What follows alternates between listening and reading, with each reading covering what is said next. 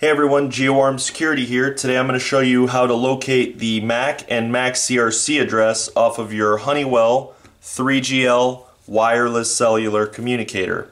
Before I show you where that's located, the reasoning for us needing this Mac and Mac CRC is so that we can activate the cellular module, which will then allow us to activate alarm monitoring with any of your Lynx touch panels, as well as being able to remotely access the panel so that we can do some manipulation, of course, with your approval. Now, moving forward, the Mac and Mac CRC address is going to be located on the bottom quarter of this 3GL module.